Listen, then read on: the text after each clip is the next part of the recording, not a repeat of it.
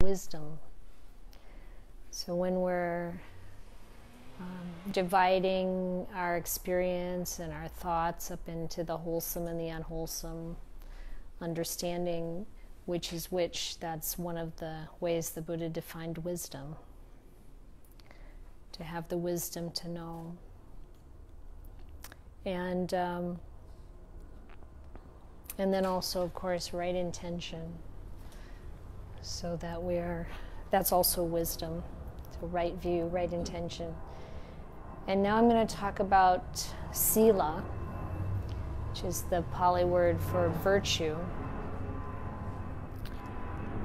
And there are three parts of the Noble Eightfold Path that are devoted to Sila. It's extremely important. I was told that in the earlier days of Buddhism in America, people didn't want to pay much attention to this part. They wanted to just do meditation. And as one monk said, it's like loading up your boat and getting ready to row, and it's still tied to the dock. Because without the moral virtue, we can't really get very far.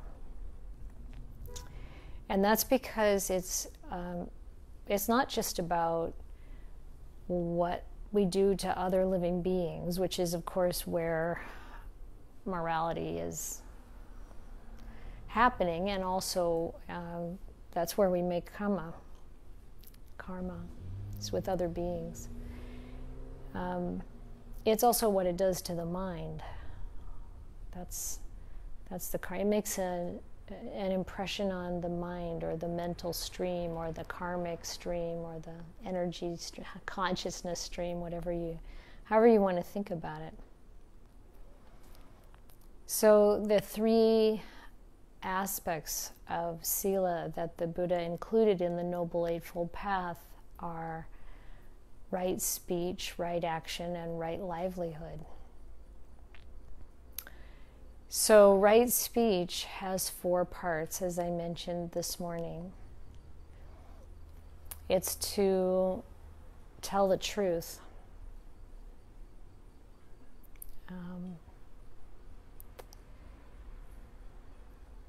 When we understand the impact on our mind of not telling the truth, we would never want to fudge on that again.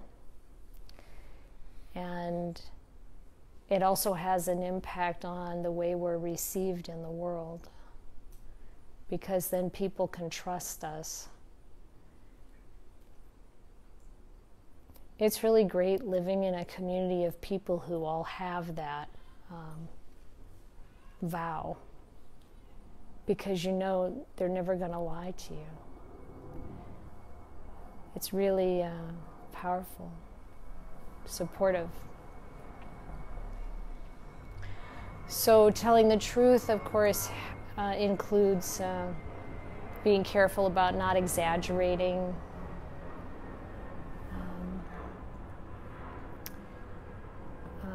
I think that, a person can generally tell the truth, but they might stretch things a little. So it's good to look at that. And the practice that I used to clean that up for myself was that whenever I was talking and what I was saying didn't really match what had happened or what I was really thinking or feeling, then I would just stop and I would say, no, wait a minute, that's not quite right. And I would go back and I would say it more clearly, correctly, more truthfully. And that was a really, really useful practice. So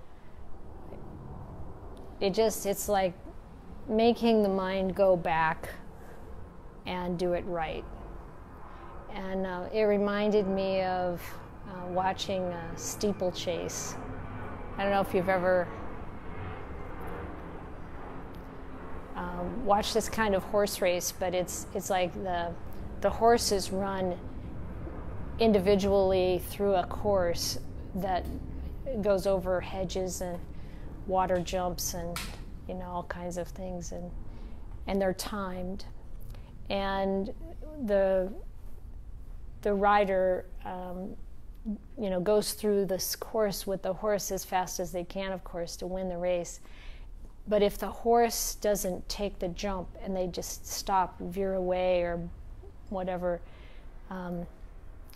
you would think that the rider would just walk off the field, just ride off the field, but he doesn't. He takes the horse around and they do the jump and complete the course. And I realized how important that was for training. And so I do that for myself. If it's like, instead of just saying something that isn't quite true, and letting it go, to come back around and say it correctly really helps to make the mind more clear, and it imprints that honesty and that desire for honesty on the mind, and it feels good. So there can be these various situations where people are tempted to lie, especially if something's embarrassing, or they feel like they might hurt someone else. But it never pays off, really. Sometimes we have to be more creative with our silence, perhaps, and with our sincerity of how we actually feel about a situation. But I would encourage as much introspection and deliberate attention to this factor as possible, so that you never have to feel like you're being shady, and no one ever has to feel like they can't trust you. And then there's the aspect of right speech that's around harshness. There's 4 parts. Harshness or roughness of speech is one of them. Divisive or malicious speech is different. So those two. So not saying things that will divide people. Instead, saying things that unite people, that bring peace to situations. And instead of saying things in harsh ways, to be as kind as we can, as gentle as we can. And having said that, sometimes the Buddha would say things that seemed quite harsh. You foolish person, how could you do that? But as far as I can tell, those were always his students, the people who had committed to training. And so, it's like, it's important, it is important to let people know, if you're responsible for that, let them know when they're doing things that are hurting them and wrong. The Buddha said that there are 5 parts to, sometimes he talks about 3 parts or 4 parts, but the 5-part version, I think, is the most complete. So when you speak, make sure that what you say is true, and say it from a heart of loving kindness, not from a heart of inner hatred. So if we're having a problem with someone, it takes some work sometimes to get to that place where it comes from kindness and not from malice or hatred or wanting to hurt them or just push back. And say it gently rather than harshly. And make sure that what you're saying has a purpose, has a good purpose behind it. Because he said, even if it's something that you know is true, even if it comes from a heart of loving kindness, if it's not going to serve a good purpose, don't say it. And then the fifth thing is say it at the right time. So we may have to say something that's true, has a good purpose. We say kindly and with a heart of loving kindness, but the person won't want to hear it. And you have to say it at a time when they're most likely to be able to hear it. And then the Buddha said, if they don't want to hear it, if they don't like hearing it, then that's okay. There's not, you can't, sometimes you have to say things. It's not about whether or not people like what you say or approve of what you say. It's about whether or not someone who's wise would approve of what we say. And this is really interesting. It's like we worry so much about what other people think, or at least a lot of us do. And most of those people aren't very wise, the ones we're looking for approval from. So it's like thinking about the people who really are in touch with the way things actually are and are wise and care about what they think. And then the fourth of the right speech components, I hope this isn't getting too complicated, but five aspects of a particular thing we're going to say, but the noble factor of right speech has these four aspects: being true, being not harsh, being not divisive, and not trivial. So it comes back to that, like having a good purpose, or not. Trivial isn't quite the right word. Gossipy or frivolous, or it's the kind of speech that just wastes people's time or pulls their mind off of what's important onto, junk. There's a lot of this in social media, for example. And the Buddha didn't include in this cordial and amiable talk, he would say. Like you greet someone, you ask them how they are, there's some amount of bonding through talking about things, but that's not the same as like talking about stuff that just kind of like revs up the mind or distracts it or pulls it away, adds more noise. Gossiping about people is, hugely entertaining for people sometimes, but it's detrimental to the mind and it's detrimental to relationships. So it really kind of baffled me that, and the Bhikkhuni, the sister I live with, she's like why is frivolous speech in the top 10? Like there's killing and then there's frivolous speech. I mean, so what I can say about it is that I think it's because there's so much importance. The Buddha placed so much importance on the mind and what we're doing with the mind, and that we want to purify it. So the last thing we kind of want is to dump a bunch of junk into it. It's like kind of dumping junk into your drinking water. It's just not really a good idea. So that's right speech. And as I mentioned, sometimes the best option is silence. And actually, as we think about silence, it's good to get a sense of how we feel about being silent and how it feels to be in a silent environment or to be silent with someone else. And just notice how the mind does with that. if it's okay.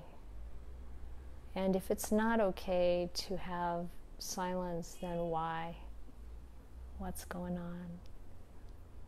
It's worth reflecting. So right action, very clearly defined around the first 3 precepts. Not killing, not stealing, and not engaging in sexual misconduct. So intentional killing of living beings is pretty straightforward. And if you've ever run into the restatement of the precepts in the positive, I don't know if you have, where they say instead of avoiding killing that you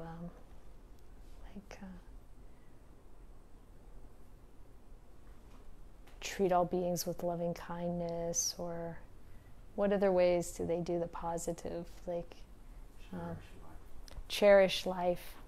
Thank you. Well, there's nothing wrong with cherishing life, that's for sure. However, in terms of a precept, how do you know if you're succeeding or not? And that's the trouble with turning it into the positive. How much cherishing of life does one need to do? Whereas if you're intentionally killing any living being, you know that. It's clear. You get to the end of your day and you know if you've intentionally killed something or not. This is true with lying too. The Buddha said that a lie is something you know you're gonna lie and you lie. It's like, yes, if you make a mistake, we need to clean that up too, but it's like there's a lot around intention and the clarity of the mind. If we're doing things that we're unclear about, that's also a problem. but the to think in terms of really wanting to avoid killing, and that's your intention, and there's no intention to kill. Now, when I start talking about intention, then you might think the automatic swatting of the mosquito is not intentional, but actually it is. You do have a choice there. It's just that we get into habits that cause us to lose track of the fact that we have will involved. And we need to slow that down and see where the choice point is. As one teacher I heard say that, you think that when we get angry, that the anger flares up and we just automatically blast or do whatever it is. And it's like, it's not true. There is choice in there. There is a moment when you decide to go with it. And that we need to recognize that. That's within our control. It may take work and time to unpack the habit pattern and change it, but we can, and that's part of our responsibility. So,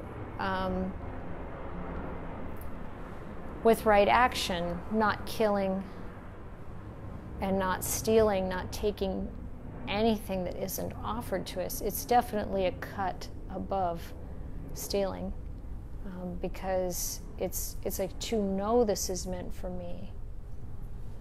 The tea was offered. I don't mean you have to be like a monk or a nun and make sure somebody puts it all in your hands, but we know whether it's meant for us or not. I had one person who was coming to our place who was started keeping the precepts, and she was a person who waters plants at company offices. And she said there was one office where they said to her, now whenever you come, help yourself to a drink in the refrigerator. And she wouldn't always just do that automatically. They'd say, go get your drink, and you knew that was offered. She knew. And there'd be other places, there's a bowl of candy there on the counter, and she's like, no, that's for the clients, not for the plant watering lady, unless they say, right? And so it's you think, oh, that's a small thing. But the mind gets so clear, and so it's like so pure. that we just don't have to regret anything. There's a quality there that actually brings more than we think it would, to have that kind of clarity and purity in our life.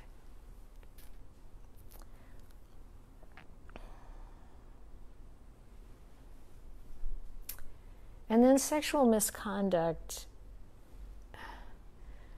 I don't know why it so often seems so muddy. Maybe because in the suttas, in the scriptures, it's totally male-oriented. It's just speaking to men about their sexual misconduct. And it's very cultural. So it doesn't even say that a man shouldn't have sex outside his primary relationship, because there was a lot of, having more than one wife and all of that. Although the Buddha did talk about that in other places, that to have a good marriage, you need to be faithful to each other. So the way I feel about sexual misconduct, since I had a lot of lay life before becoming a nun, I feel like I have some experience in this. It's really about not using sexuality in any way that would be harmful to yourself or to someone else. And that certainly includes being involved with someone who's got a partner, or being involved outside your own relationship if you're committed to someone. That causes a lot of pain. And when I was unmarried and once in a while would run into someone who wanted to get involved and said, my wife is completely fine with this. I said, let's call her. Are you kidding me?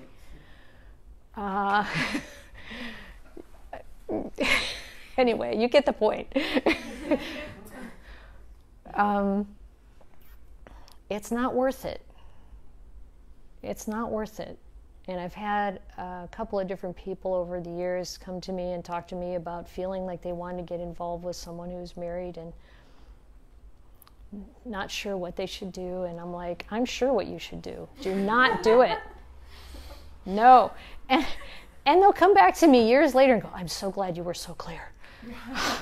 You saved me from a lot of trouble. Sexual desire is so strong and so tricky and so sticky. Human beings will risk their lives, even when their life is on the line, to have sex with someone they're not supposed to have sex with. What are we thinking?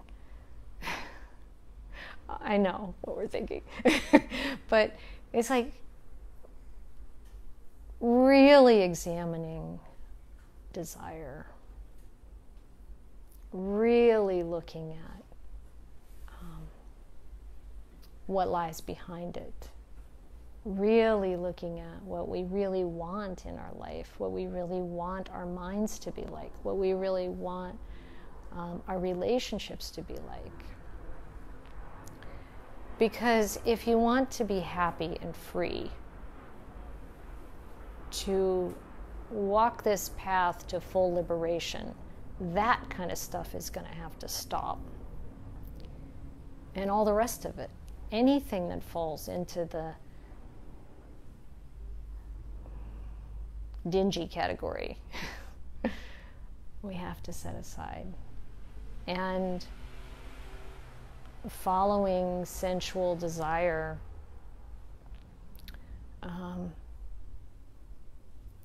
becomes less and less and less appealing, less and less interesting, and we see the danger in it much, much more clearly as we develop the mind and really experience the unworldly pleasure of spiritual development, awakening. It's so much better than anything sensual. Now, having said that, we've also all done things. And I can say this from experience, and I can say it from one of my teachers in Thailand. He said, we've all done things. But he said, when you look at the past, just cut it off. He did this just cut it off. Don't worry about what you did before. What matters is what we do now and forward. And we learn from the things from the past, acknowledge it, forgive ourselves, everyone else, and move forward with a whole new agenda, one that's about purifying the mind and being really safe. Ourselves, we're safe, and every living being in the world is safe around us. This is an incredible gift. And this is what the Buddha said. And when we keep moral virtue, and we are giving this incredible gift to every living being, a gift of safety. No one ever has to worry about their stuff around you. No one ever has to worry about their partner or their child around you. No one ever has to worry about themselves around you. You're safe. What a great thing. And even if we don't know how it works, because we're that way, we are also safe. And I don't mean that nothing ever happens. No one's ever violent with someone who's living in such a way, but there's a part of you that no violence could ever touch, that purity of your mind.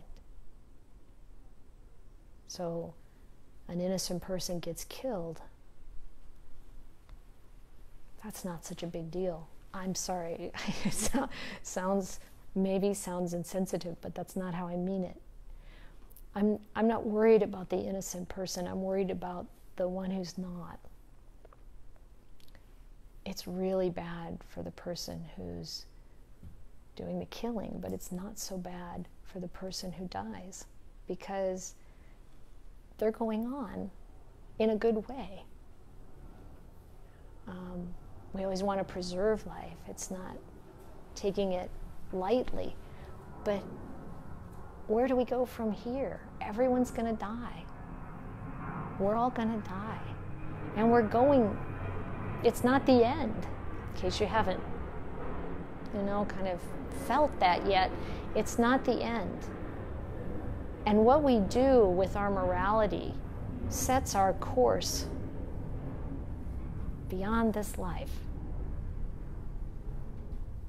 And we have choices about that right now, which direction we're going.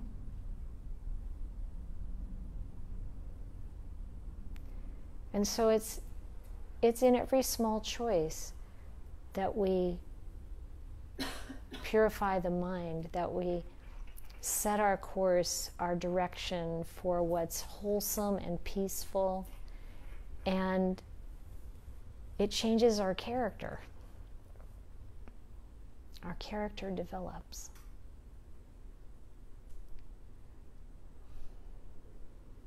So you can look back over the years after making this kind of decision and really feel good. Or you can look back over the hours after making this kind of decision and feel really good. Every day when you get ready to go to sleep at night, you can reflect. I didn't intentionally kill any living beings today. I didn't intentionally take anything that wasn't meant for me. I didn't impose on anyone with my sexual energy, and that's good. I can be happy about that.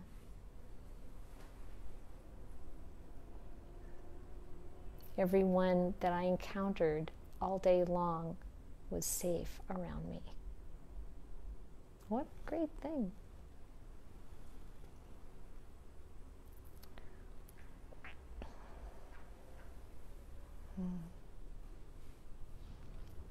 And then your boat can pull away from the dock,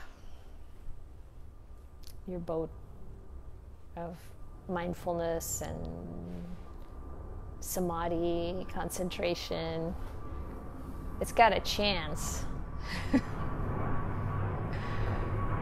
And your wisdom develops more as you're utilizing it, refining it. Your virtue gets clearer and clearer, and the mind is happy, more stable, less drama, and less trauma.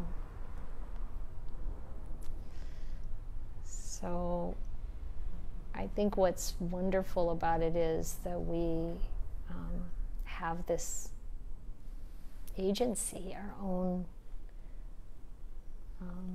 ability to choose. And even if you feel like I said before, if there's some really strong pattern, that can also be changed. It needs to be made conscious. And then, step by step,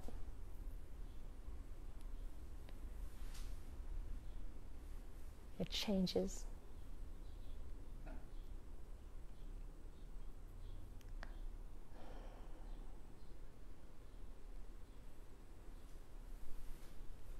I guess the first thing is to really recognize that there's no benefit whatsoever in any kind of cheating, in any kind of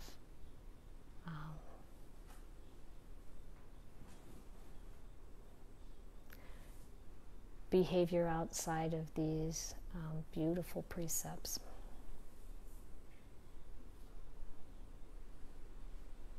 We're missing so much if we don't follow this, and we're not going to miss anything if we do. That's